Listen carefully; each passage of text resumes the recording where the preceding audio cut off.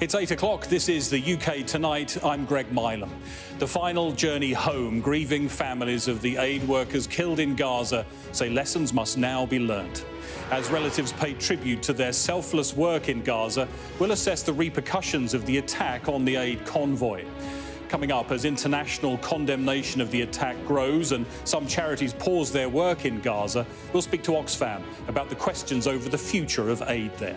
Also tonight, more pressure on Paula Venables as secret recordings appear to show when the former boss of the post office knew that sub-postmaster accounts could be accessed remotely.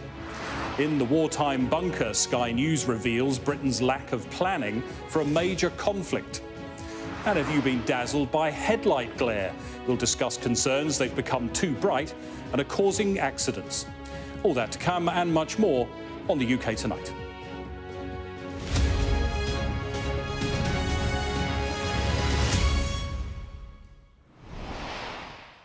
Good evening. The families of the three British men killed in Gaza, John Chapman, James Kirby and James Henderson, have shared their grief and praised their work in what's been described as the world's most dangerous place to deliver aid. But what now for the humanitarian effort in Gaza? If international aid agencies are not able to carry out their work, despite coordinating their movements with the Israeli military, what options do they have left? The wider aid community has been left reeling by the fatal attack on the world's central kitchen, and the families are calling for answers and for lessons to be learned from this tragedy. Our home editor, Jason Farrell, has more. They each fought for their country, but died in a war that was not theirs. The three British military veterans who'd been providing security for aid workers are now en route to the UK. Their families say they return as heroes. James Kirby, a former army sniper, remembered today by his cousins. It's just devastating that he's fought in these wars and come home with not a scratch, and he goes out to do something, you know, helpful. Yeah. And that's what happened. He knew he had to go. His friends were telling him that this was probably a bad place to go, but he knew he had to go and help people, and that was James all over. He just didn't think of himself, and I think on his past experiences of going to Afghanistan and Bosnia, he knew the dangers. He was no fool in that regard, but he just knew he had to help people. James was among 7 aid workers killed in an Israeli airstrike while delivering food to besieged Palestinians. Alongside him was James Henderson, who'd served for 6 years in the Royal Marines and was remembered today in his hometown of Falmouth. If you were one of his people, he would die for you. And he's such a beautiful, beautiful part of all of our lives. And John Chapman, a former Special Forces commando who joined the military from school. In a statement, his family said, "We're devastated to have lost John, who was killed in Gaza. He died trying to help people and was subject to an inhumane act. He was an incredible father, husband, son and brother. He was loved by many and will forever be a hero. He will be missed dearly." I just hope this is a turning point in the world now and what's happening in Gaza. I don't want to make a political thing of it, but we just hope that world leaders can get together and help these people. Israel says the strike was unintended, but the British government wants to know more. I spoke to Prime Minister Netanyahu last night and was very clear with him that the situation is increasingly intolerable, and what we urgently need to see is a thorough, transparent investigation into what has happened. Labour also wants an investigation. The Lib Dems go further. I really think now is the time to end British exports of arms to Israel. It does look like Israel has broken humanitarian law. One thing that will be impacted is aid. Multiple charities are to suspend food deliveries to the Palestinians. But the security firm where the soldiers worked says it hopes to continue its work. Everything that we did was as much as we could do. Our staff continue to be professional and focused on the task in hand, and we will continue business as usual. This was an international relief team. Zomi Franken, an Australian, Jacob Flickinger, an American-Canadian. It all adds to the global pressure on Israel to explain why more than 200 aid workers have been killed in this conflict. Jason Farrell, Sky News. Well, earlier we heard from the former chief executive of World Central Kitchen, Nate Mook, who knew two of those killed, Zomi Frankham and Damien Sobol, personally. He was speaking to my colleague, Mark Austin. I think it was absolutely shocking when the news came over. It was just hard to believe. I think most of us still can't wrap our heads around it. It just seems so surreal. I've talked to many of Zomi's friends and former colleagues, and we just, we sort of are living in this collective disbelief right now.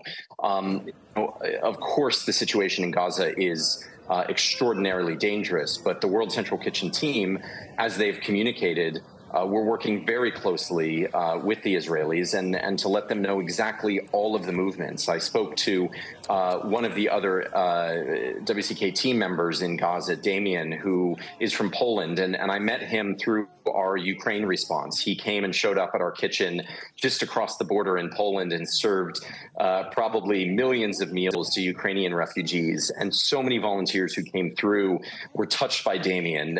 Just the outpouring of support. He was such a sweet, sweet individual. And I had spoken to him a couple of weeks ago, and he said, they were coordinating with the Israelis, so they were keeping as safe as possible. And so, for something like this to happen, it just makes no sense. So you've got experience of this clearly. I mean, in several conflict zones. The cars were clearly marked. There had been this contact with the Israelis, who should have known where they were, when they were there, and so forth. How do you think it could have happened? I mean, what do you think went wrong? I know there's a lot of investigations going on, and I'm sure the World Central Kitchen team is looking into all of the details and seeing what happened. I will say that I've never been to Gaza myself. We did work in 2021 in Gaza through a partner, ANERA, after a previous conflict, but after the conflict had ended.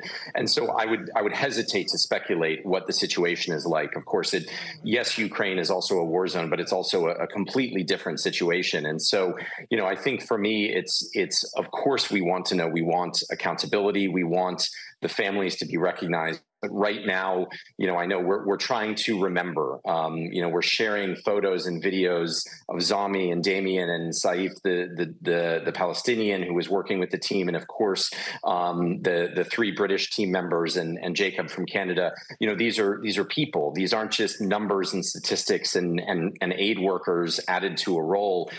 And so right now, really, the focus is on talking about them, and that's with my friends and former colleagues. We want to celebrate the amazing, these individuals that really were there in service to the world. Nate Mook there. Well, I'm joined now by Michelle Farrington, a public health spokesperson for Oxfam. Michelle, thanks very much for talking to us on the UK tonight. As we heard there, the impact on the ground in Gaza is significant. With the events of the last 24 hours, how has that left the situation on the ground in Gaza for aid teams there?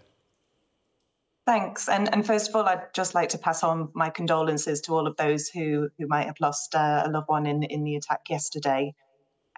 But really, the reality is that many aid agencies, Oxfam, our partners, and other aid agencies, we've been operating under conditions like this since the 6th of October.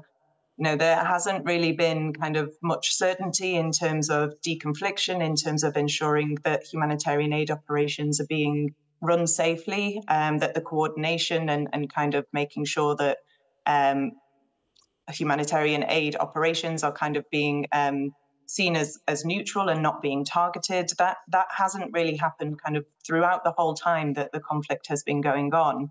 So as tragic as yesterday was, it isn't really too much of a change in the context, other than it really highlights how dangerous it is to provide aid in Gaza at the moment. When you see the World Central Kitchen pausing operations, other organisations, the UN saying they'll suspend nighttime movements for the next 48 hours, what does that mean practically for what work is able to carry on the ground beyond those Palestinian members of teams who are there? Yeah, I mean, essentially the aid that is happening at the moment is really just a drop in the ocean compared to what is needed. And any changes in terms of the momentum of trying to push further assistance into Gaza, any changes in that is, of course, going to have an additional disastrous effect on the needs that people already have. We've heard from the Israeli government. They've accepted this was a misidentification, a mistake. These things happen in war, said the Prime Minister. What do you say to those defences coming from the Israeli government? I think it's a little hard sometimes to accept that it was an unavoidable incident, particularly because there is quite a lot of coordination that happens between humanitarian agencies and the Israeli authorities to make sure that we can provide aid assistance safely, both for humanitarian staff and the people who are receiving humanitarian aid. But the fact that we're seeing over 200 aid workers killed so far, along with 32,000 innocent Gazans also being killed as well, I mean, it's very difficult to kind of accept that, well, this was just a mistake. It makes the situation of being able to provide additional assistance in Gaza just extremely more complicated, extremely more difficult. And at the end of the day, that leaves people in Gaza who are already suffering so much, who are facing famine-like conditions, who have no healthcare systems available, their housing is destroyed. It means that the assistance that they need is not getting to them. You mentioned deconfliction, and the US State Department has said tonight the US wants to see better deconfliction measures in place. What does that mean? What does it look like for those who need to be working on the ground? I think it looks like really respecting the neutrality that humanitarian aid should have. It really looks at, I think many humanitarian agencies, Oxfam and our partners included, are being very clear and very upfront in terms of giving locations, giving advance warning of any operations that they want to do, like distributions or aid or movements, assessment visits, for example. I think those are being provided well enough in advance that there shouldn't be any issues in terms of targeting the wrong location or targeting kind of the wrong vehicles, for example. The technology that is available in modern warfare means that targeting can be extremely accurate. So there is no need really for kind of mistakes to be made in terms of targeting, particularly where agencies are being very open and sharing those coordinates, sharing those plans ahead of time and making sure that they get the relevant authorizations to ensure that they can work safely. And just very briefly, when do you think those organisations that have paused their work will be able to resume it?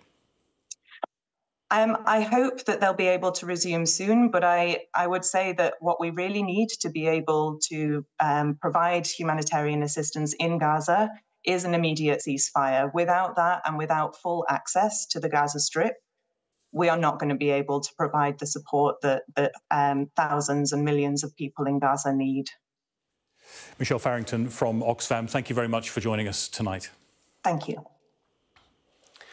Well, the ongoing fallout from the attack is sure to feature in tomorrow's newspapers. We'll have our extended press preview from 10:30 this evening with tonight's news and tomorrow's headlines. Joining us will be the Daily Mirror's Associate Editor, Kevin Maguire, and the Telegraph's Deputy Comment Editor, Annabelle Denham. Now, secret recordings obtained by Sky News have renewed pressure on the former boss of the Post Office, Paula Venables, ahead of her appearance at the public inquiry into the Horizon scandal. New evidence appears to show that she'd been briefed back in 2013 that the tech firm Fujitsu did have access to change sub-postmaster accounts remotely. It wasn't until 2019 that the Post Office admitted there had been problems, by which time hundreds of people had been falsely accused and some wrongly sent to prison. Here's our business correspondent, Adele Robinson. To set the scene, it's 2013 and sub-postmasters' lives are being ruined by the Post Office through wrongful prosecutions. This secret tape recording obtained by Sky News is of a meeting between forensic accountants Ian Henderson and Ron Warmington and the Post Office company secretary and chief lawyer. Another risk in the whole process is Fujitsu getting nervous about the whole thing, and I am picking up some vibes along those lines. I think you should mention that, actually, Ron, in your email. Okay. Because we have got a difficult few years with them, I think. They're talking about evidence showing Fujitsu were able to remotely access Branch Horizon accounts, proving Post Office officials knew years before publicly admitting it. What we're seeing from the emails is they were getting instructions, in effect, directly from the help desk saying, look, we need this fixed. You know, can you work your magic? And, you know, the responses are going back, yeah, it will be done in the overnight run tonight. We will change the balances or, you know, whatever. And crucially, this proof Chief Executive of Post Office Paula Venables was briefed. She's got everything. The way that I've tried to brief Paula is, as soon as I have evidence that, you know, that there is a problem, she knows about it the next minute. And then, later in the meeting... Yeah, as long as she doesn't come back and say, look, you mentioned this Bracknell issue, what is he talking about? Oh, we've known about that for, 2 months. She knows about the allegation. At the centre of the scandal is what went on here at Fujitsu's UK headquarters, where a team were able to access and change Horizon accounts all over the UK. We now have evidence suggesting that Paula Venables knew 6 years before the Post Office publicly admitted it during a High Court case in 2019. In the recording, it's suggested to the forensic accountants looking into any miscarriage of justice was not within their remit. Paula agrees that the original scope of the investigation did not go as far as looking at whether it was the miscarriage of justice point, Ron and Ian. So that's not what she's looking for. She's looking for the systematic, or systemic rather, not systematic, systemic weakness in the Horizon system.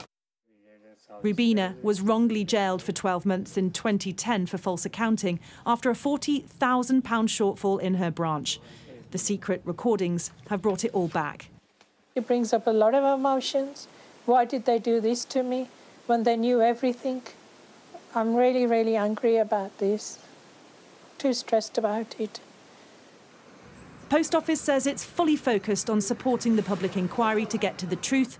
Fujitsu that it regards this matter with the utmost seriousness and is providing full cooperation to the inquiry. Meanwhile, the tapes have brought renewed pressure on Paula Venables, who MPs say they're looking to sanction. Adele Robinson, Sky News. Well, we've had a statement from Paula Venables via her lawyers. She says, I continue to support and focus on cooperating with the inquiry and expect to be giving evidence in the coming months.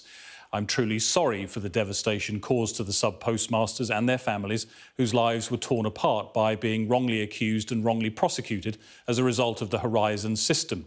I now intend to continue to focus on assisting the inquiry and will not be making any further public comment until it's concluded. The main suspect in the disappearance of Madeleine McCann has appeared in court in Germany. He's accused of committing 3 rapes and 2 sexual assaults in Portugal between 2000 and 2017. Our crime correspondent Martin Brunt reports. Christian B arrived from his prison cell ready to meet one of his main accusers.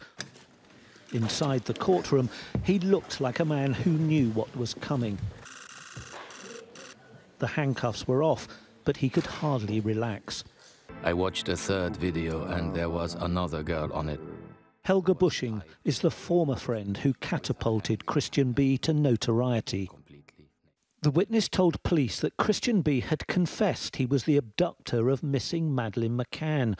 In 2017, he became the main suspect. He still is. The witness said he tipped off the McCann's investigator, Dave Edgar, 16 years ago.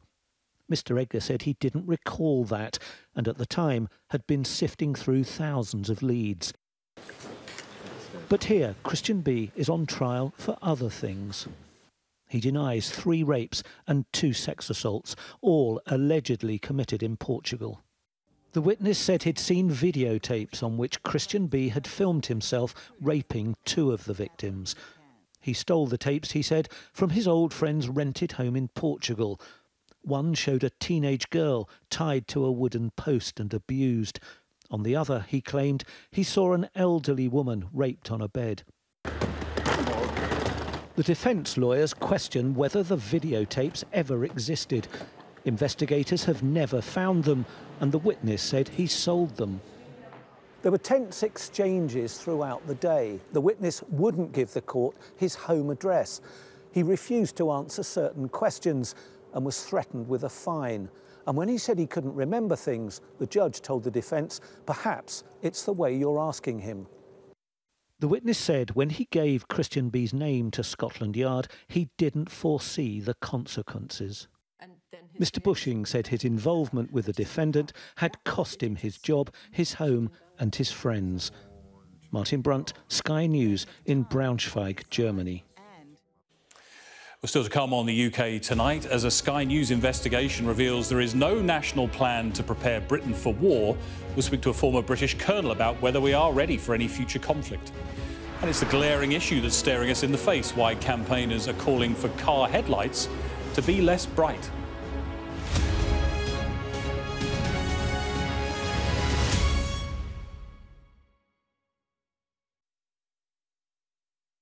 It's one of the most dramatic sights in nature. A total solar eclipse, when day turns to night in a rare and spectacular sight. Join millions of people across Mexico, the US and Canada and watch the total eclipse live in a special programme on Sky News.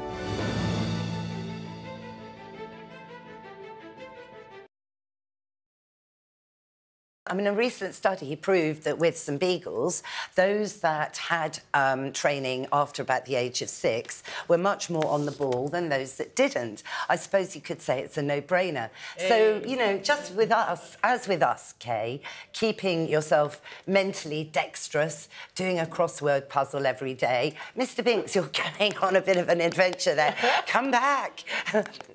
Binks. So keeping your dog alert, doing little tricks like maybe going into a down now, maybe turning away, not facing the camera, but we don't mind. Looking out for feeding your dogs a very healthy diet, so cutting out all the complex carbs, a bit like we're recommended to not eat overly processed foods every single day, like we're recommended to get out and about, take in the fresh air, take up a new hobby, socialise a lot. And the interesting thing is, by owning a dog, by owning a dog, you actually tick so many of those boxes without having to try, Kay, because you're out walking your dog, you're out meeting other dog owners, so you're socialising, you feel like you're in a club. So it's interesting to note that dog owners do tend to not get dementia as much as those people that don't own a dog. And it's all about going to the different places to see the different faces. And that keeps dogs alert and minimises dementia. But for me as well, it's the gut-brain axis that we're being told about very much on a human level. And you know, Kay, that you are what you eat. Yes. So keeping the dog's food healthy, keeping the dog eating foods that dogs are meant to eat, so lots of fresh meat, and antioxidants will also keep him really alert. But you see, he's looking around, he's well perky.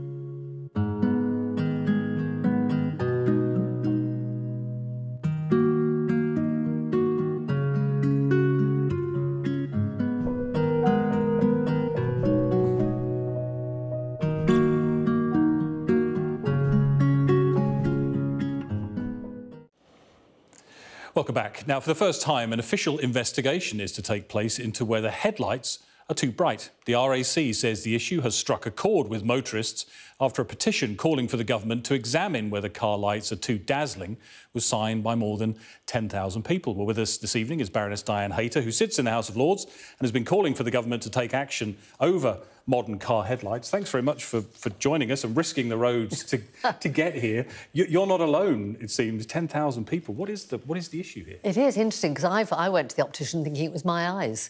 And the optician said, oh, it's interesting, you're coming in, so are lots of others, our patients. And actually, the problem isn't your eyes, it's the lights. So I got really interested in that stage and had a question in the House of Lords. That got covered on the radio. And then a lot of people said it's the same. And it's basically two things. One is that the lights are now a much whiter or almost like a blue colour, much less of that sort of yellow of the old halogen lights. And our eyes are not very good at adapting to them. The wavelength is much shorter, so it really hits the back of your pupil. And the other problem is quite a lot of these new headlights now are supposedly automatic, but so that they come down from full beam, but actually they don't come down fast enough. So they're still full on when they see a car coming towards them.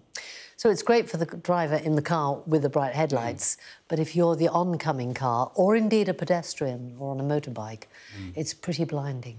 And we've all experienced it, but what do you experience when you get that really dazzling glare from another car? Well, I try and look away. I mean, it's a bit, but even if you look away, you know, it would already have hit your eyes for a moment. So you may be blinded for a couple of seconds, and you know, at speed, you've done quite a few yards at that point. So I try and look away. But the other problem is that basically I was stopping driving at night, and a lot of people have said they're doing that, and that's disastrous for your family life, for your social life. And particularly, of course, we're just coming out of winter, but when the days are short, it's a lot of time when people can't be using their cars. So we've got to do something about it. We can't just say, oh, it's a problem, it's new lights. We've got to solve this, and that's what we're asking the government to do. Well, and we have this review, and what do you hope that will achieve? Well, the first bit's already achieved, is that the government's recognised there's a problem. What I hope it will achieve is recognising what it is. Is it the brightness? Is it the intensity? Is it the colour in the light? Is it the angle of which they are? Is it that we shouldn't have the automatic thing? We should leave it to human beings again. And I think only an expert group can look at that. And I'm not as worried about what is the solution. I think that by the government doing the research, and incidentally, we're talking to our opposite numbers in other European countries who find exactly the same.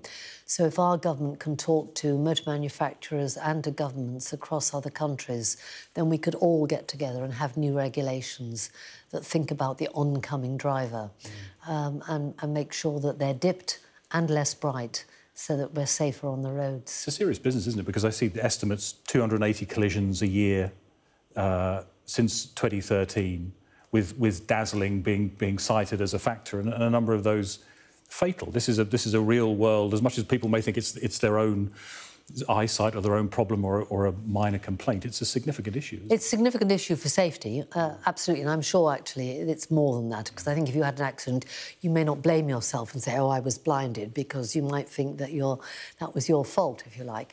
But the other one is, as I say, the social issue of people actually having more restricted lives, and of the people who have contacted me, it's more of the women, actually, who are choosing not to drive at night.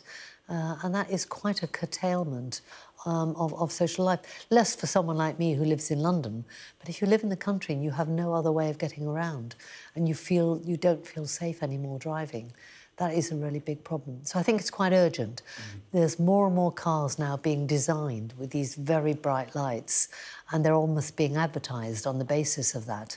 And I think we've got to stop that before we drive even more people off the road. You mentioned the cars, and people talk about SUVs, which are higher, obviously, so the lights are higher, the speed bump issue. Is there an element of human behaviour, though? Are we a bit more selfish these days and not so aware that we might be responsible for not dipping headlights quickly enough? Well, I think the problem is that they're not dipped. I mean, they are dipped, but it looks as if they're not.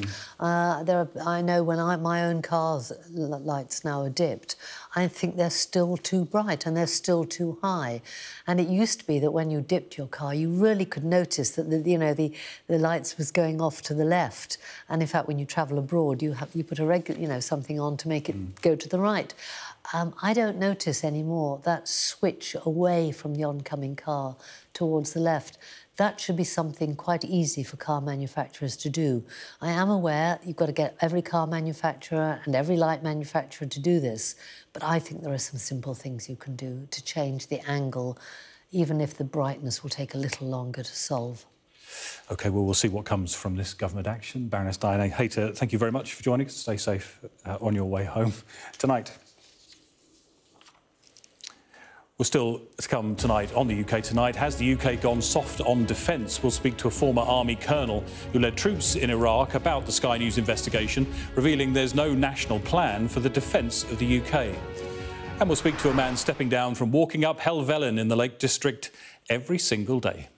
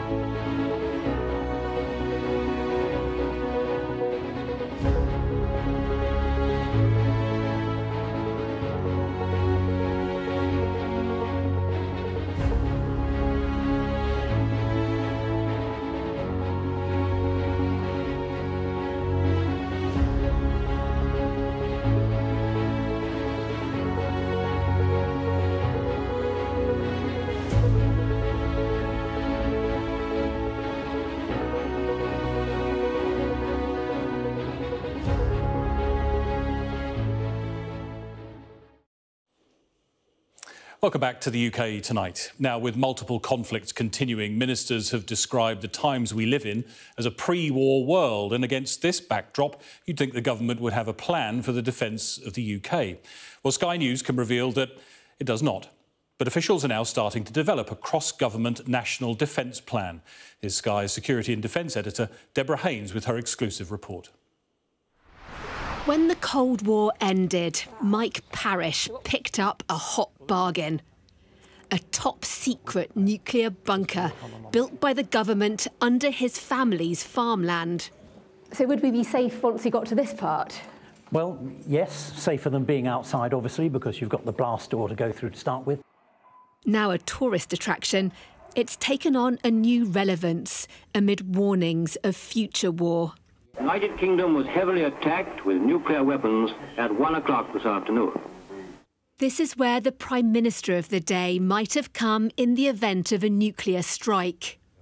The underground safe house in Essex was one of a network of bunkers tasked with keeping government services running to help survivors.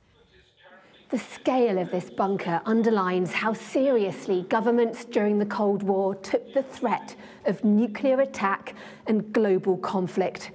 Thankfully, these defences were never actually needed. but at least they had a plan that was resourced and regularly rehearsed. In the wake of Russia's invasion of Ukraine, Britain's Defence Secretary has warned we're moving to a pre-war world. Yet sources have told Sky News there is no national plan for the defence of the UK or the mobilisation of its people in a full-scale conflict. It's a weakness this former commander raised internally more than a decade ago.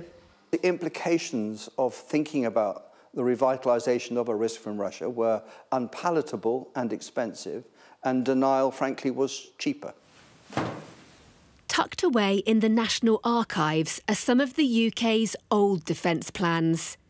Called the Government War Book, they detailed how this country would transition from peace to war in line with a set of alerts for the whole of NATO. Versions have existed since around the end of the First World War, with instructions for everything from calling out the reserves to rescuing national treasures. But this level of planning is expensive, and it was quietly phased out after the Soviet Union collapsed. Of course, the UK has a range of strategies and frameworks to build resilience and counter threats. But sources tell me it's woefully inadequate compared to the Cold War way of thinking, and they say much more must be done. While the UK relies on its nuclear weapons and NATO membership to deter threats, officials are understood to be developing a cross-government national defence plan, even drawing on lessons from the War Book. Some of that kind of thinking, the thinking that takes you from we don't need to worry about any of that to actually, if we did want to worry about that, how might we do it? I think that's really important. And it's not just thinking about the military, industry and the public have crucial roles as well. Now a car plant, this site in Birmingham was transformed from farmland into a Spitfire factory before the Second World War as part of a so-called shadow scheme to grow aircraft production. Facilities also sprang up in the most unlikely of places, including a cowshed in Shropshire. Shadow factories like this one played a key role in the war, enabling the country to make the weapons it needed to win. It's a legacy of innovation that sources say leaders today should draw on as they look to deter the current threats. Asked about the allegation that there's no plan for war, a Cabinet Office spokesperson said, "The UK has robust plans in place for a range of potential emergencies and scenarios, with plans and supporting arrangements developed, refined and tested over many years." Practical steps taken to enhance the nation's resilience include the introduction of the Emergency Alert System and other measures, including the UK Government Resilience Framework, the publication of the National Risk Register, and strengthening our work with local partners and frontline authorities. But critics aren't convinced, such as here in Southampton, the home of the Spitfire. Well, we had a bomb in the garden. We were in the shelter, but my father was outside. Vera Saxby lived through the Second World War. She volunteered to work for a company that made Spitfire parts. Now, in her 100th year, she's no longer impressed with the UK's resilience. It's very difficult. I can't see how we would defend ourselves. But don't tell Putin that. The end of the tunnel, which is... Britain's hollowed-out defences are no secret to anyone as global threats grow. Do you think this bunker might have to come back to life again? It would obviously be something one would contemplate. I don't suppose that the government would now take this back. But until government do that, of course, it's mine. And so I've got the keys and I'll be down here. National preparations for war, perhaps no longer a practice of the past. Deborah Haynes, Sky News. Well, we can speak now to the former British Army Colonel Tim Collins, who was the commanding officer of the 1st Battalion, the Royal Irish Regiment. during the Iraq War. Tim Collins, thanks for joining us on Sky News this evening.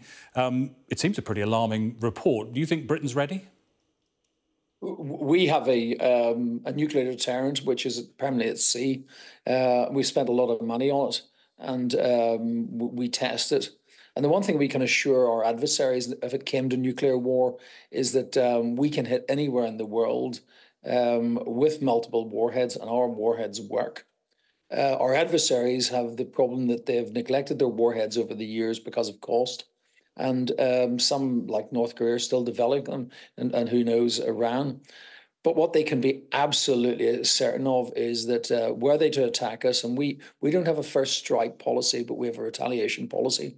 Our retaliation is total and complete, and they can be absolutely assured of that.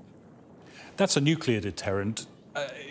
To go from zero to that point would be a major move, wouldn't it? What if we were talking about an attack by a swarm of drones, for example? Would that be the deterrent, or does Britain have alternatives to a nuclear deterrent beyond going to that extreme point? Well, we've spent quite a deal of money on various systems. We've bought into the F-35 programme, and we have a significant number of those coming online along with our Typhoon aircraft. So from the air, we don't have enough of them. We probably need to buy more, but we've got a significant capability. In terms of the naval capability, I think our submarine fleet is our best defence. The aircraft carriers have been outmoded by things like drones. The army is the failure to recruit and the inability to recruit is a national scandal. And until the Ministry of Defence wake up to this, and I think the civil servants in the Ministry of Defence are a significant part of the problem. In the army, we used to call the civil servants the SA-80s. You can't fire them; they don't work. And that's part of our problem. And if they were working for the Russians, they're doing a good job. The problem is that there's the line in the sand. We're not able to recruit people into our military fast enough. But I think broadly, we have to remember we're part of an alliance. And in order to get to the United Kingdom, they have to come through a number of significant hurdles, past the Poles, past the Germans, past the Dutch and past the Belgians and even the French before they get to us. And that's why countries like the Republic of Ireland spend nothing or virtually nothing on defence. They entirely rely on the United Kingdom to provide their cover for air and for naval. And that's fair enough. But the government itself in the Republic of Ireland doing very little, but huge numbers of Irishmen are serving in the British Army and in the Navy and the Air Force. And I think that, broadly speaking, the certainty that the enemy, and potentially we look at enemies, and it could be Russia, it could be others, is that we have the capability to defend ourselves, but we're probably not as well disposed as we could have been. Beyond military, the question is whether the public is resilient enough, whether industry could be stood up quickly enough as it was at the time of the Second World War. Do you think that resilience is there, that public resilience, that industrial resilience, beyond whatever the military can or can't do? Well, I think you've put your finger on it there, Greg, in terms of the industrial. Our capacity to produce steel is negligible at the moment. Our industrial capacity has been run down, so our capacity to independently make equipment is in a perilous state, and would be heavily reliant on allies to do that. So I think at some point there's a policy mission for government to look at making sure that we maintain and retain the capability to make the steel, to have the factories to make the weapons we need, to have the capacity to protect the technologies which we're developing, and that's a significant weakness. Do you think the Russian invasion of Ukraine has changed the picture in how the UK needs to be prepared? Well, I think we have to remember history. And in 1905, the Russians were heavily defeated at Port Arthur by the Japanese.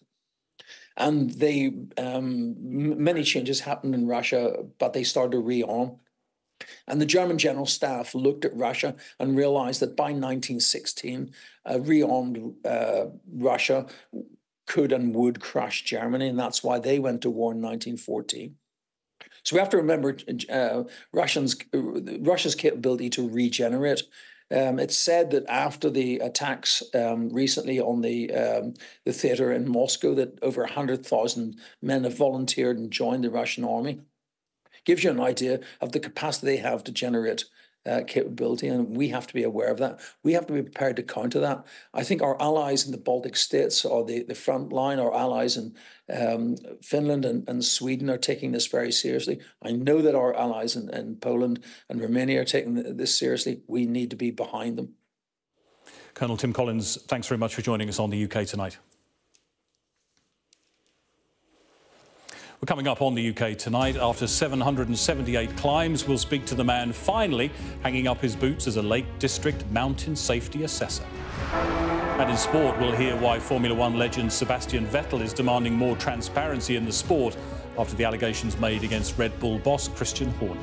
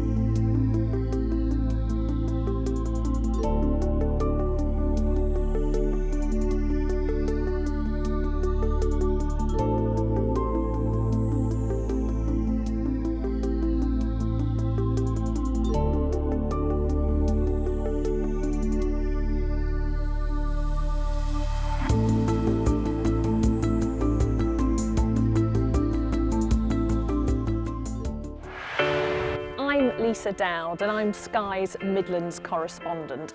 We can reveal that the driver who hit Harry Dunn is 42-year-old Anne Sakoulas. Just met the President and we never thought we'd get this far. This is what they're up against, is back-breaking work. Water levels are dropping, but no one knows what impact further rain will have. What would you do if this place wasn't open? We take you to the heart of the stories that shape our world. It's really scary. In this community, I'm told that everybody knows someone affected by COVID. Change seems tantalisingly close in this corner of the UK. This is my patch, my specialism. It's also my home.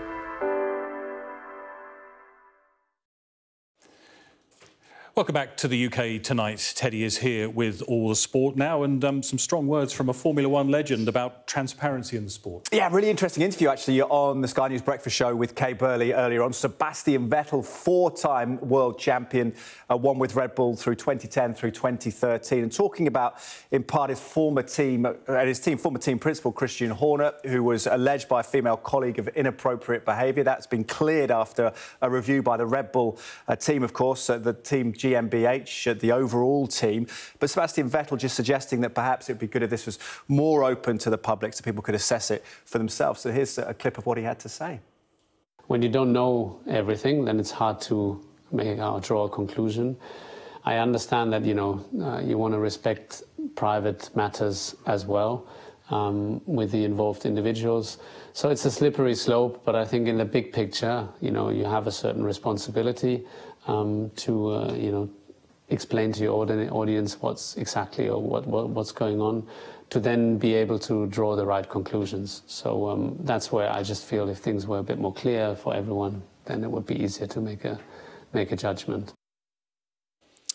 and also a bit of a hint at a return to F1. Well, I suppose days of yore, 36 would be almost too old, wouldn't it? We've got Lewis Hamilton, who's still out there. We've got Fernando Alonso at 42, and Sebastian Vettel's made it a little bit of a hint. Yeah, crossed my mind, he says, and nothing concrete at the moment. But amazingly, he was only 26 years of age when he won that 4th world title in 2013. Then we thought he may become the record title champion winner in terms of surpassing Michael Schumacher. Not worked out that way for him. But hints with the big flux in Formula One next season, with Lewis Hamilton going to Ferrari, that perhaps he could be linked to Mercedes and tempted back. He says nothing concrete, as we say, but one to perhaps watch in Formula One once that shake-up happens with Hamilton going to Italy next year. And meanwhile, away from Formula One, it is a busy night in the Premier League. Let's update you on a couple of games that are key to the title race. Just a second. This Sky News Sports Bulletin is brought to you by Vitality. Getting more people more active. Live life with Vitality.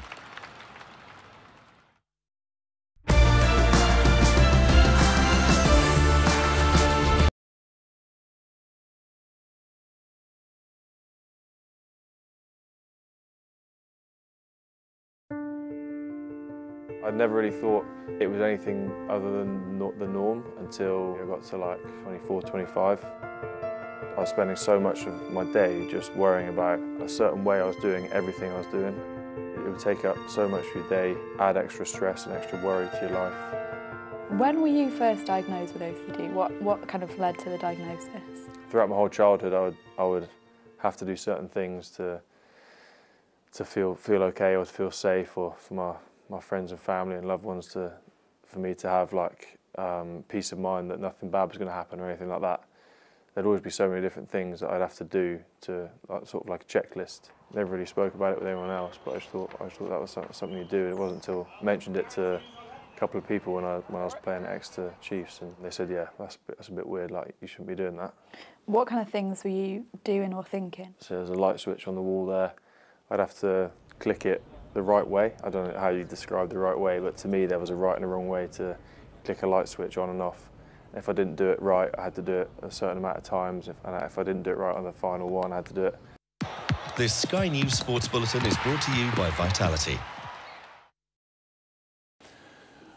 Thanks, Teddy. And finally tonight, after 778 ascents, my next guest is retiring from what might be the loveliest and the highest job in Britain. For 16 years, John Bennett has been part of the safety team which climbs Helvellyn in the Lake District every day to make sure the mountain is safe for walkers and visitors. And I'm glad to say retiring fell top assessor John joins us now. John, good evening. Thanks very much for joining us on the UK Tonight. It's a job I'm sure that everybody tells you they'd love to have. Why are you giving it up? Everyone always says, Greg, they love it on the days when they meet, when the sun's shining and it's bright, clear skies and it's absolutely glorious. For some strange reason, people don't say that when it's pouring of rain, horizontal hail, and the mist is down and everything else. So, yes, it's one of those. You need to be a goldfish actually to do the job that I do, or did. To forget about the good days and forget about the bad ones. Yeah. Why are you giving it up? I'm just finding that the hill's getting that little bit steep as I get older, and plus the fact I'm also getting a lot softer in my old age. So, like I just said, I'm looking forward now to going out on days when it's lovely, like these pictures show, and possibly not going out on some of the less clement days, should we say. It's time to get somebody younger to do the job. It is a beautiful scene, isn't it? What's the job of? I'd never heard of a fell top assessor. What is the role that you have in going up there every day? Right, what we do is we operate from the 1st of December to Bank Holiday Monday for Easter, so over the winter months. And what we're doing is we're assessing the ground conditions during the winter months, because obviously the vast majority of people come up to the Lake District during the summer and they go out on the fells and it's all lovely and green. And for example, you can get a lovely grassy slope on a slight angle. In the summer, you wouldn't think anything of going on it. In the winter, if you get a bit of snow on it, it slightly thaws, then freezes solid. It can just be like a vertical ice skating rink. And so unless you're equipped to deal with that, with crampons, with ice axes and the skill to traverse that terrain safely, you can come into serious trouble. So what we're doing is we're going up and assessing what the conditions are like, so that people can actually know what they can expect when they go up there. So we go up and we assess what height the snow begins at. I mean, that sounds a bit basic, but quite often in the valleys, you can't actually see the snow at all. So we say what level the snow begins at, what the snow's like. Is it soft? Is it hard? Do you need crampons, specially equipment crampons and ice axes to traverse it safely? Is it so soft and liable to slip? People don't realise you can get some small slow slides in the Lake District, which could carry people or whatever away. And then we get to the top, we take some measurements, particularly temperature, wind chill, so people know what the temperature will feel like when you get up there. And then just let people know what they need to be safe on the fells, so that they can have the information to go out on the fells and be safe. Yeah, we hear so much about people not being prepared, climbing all kinds of things. We heard yesterday of cavers who've gone down in flip-flops. Do you find people are generally pretty well prepared, or are there who take a bit of a chance? You get both, basically. Yes, particularly we find when you can't actually see the snowy conditions in the valleys, because quite often you can arrive at a car park and all you can see are green hills, and you can't actually see the snow level above that because either the terrain is obscuring the view or it's cloudy or whatever. So we do find people start going up and then get to a certain height and then find it's icy or what have you, and then you get that thing of, oh, I've got to get to the top now because I've come so far, and that's when problems can start. So that's why it's very important to get the information out there before people leave the cars and leave the valleys to know what they can expect. And just briefly, you're looking forward to some more leisurely walks on those good days? Very, very much so, yes. I'm hanging up my boots for work, but I'm certainly not hanging them up for leisure. No, I'll be out there. I met a guy once on the top of a Scafell Pike, and it's his 80th birthday, and he's celebrating by being up England's highest mountain on his 80th. So obviously shook his hand and said, that's inspirational, that's what I want to do. So if I'm still here, that's my aim. Well, that's pretty impressive. John Bennett, we really appreciate you taking the time to join us, and we wish you a very happy climbing retirement. It's been a pleasure. Thank you very much indeed. Very nice to talk to you. Well, time for a look at the weather here now. It'll stay unsettled through the weekend when unseasonably strong winds are expected, with bands of rain spreading from the southwest. Before then, central parts will be mainly fine this evening, but the north will be rather murky with outbreaks of rain and hill snow. That's all from the UK tonight. You can catch up on all the highlights on our webpage. Just scan the QR code on the screen and you can share your thoughts with us there too. We'll be back here tomorrow night at 8 o'clock. We'll see you then. Coming up at 9 o'clock, family tributes to those killed in the aid convoy in Gaza, and a question of whether the UK might ban arms sales to Israel. What difference would that make, even if it was simply a symbolic gesture? That's all coming up.